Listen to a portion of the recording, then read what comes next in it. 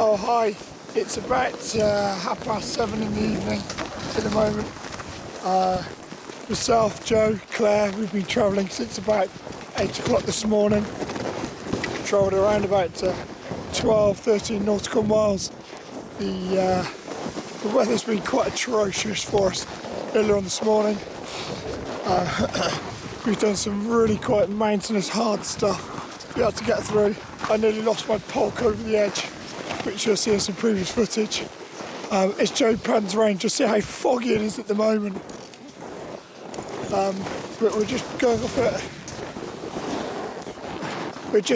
on a GPS bearing for about another 20 minutes, and then we've got to do what's called a skeg call, which we have to do as a timed every single day, which tells the organisers exactly where our current location is, which they plot in case they need to get hold of us for emergencies on a daily basis.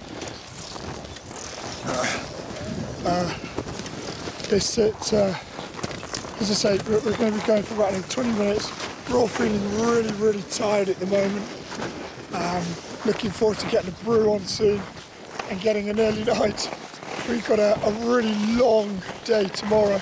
We're hoping to get towards a place called Dundee Island and get off Bathurst, which is where we are at the moment.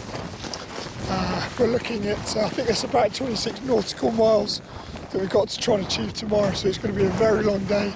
Probably planning on about 14 hours, but we'll see how it goes. Anyway, bye for now.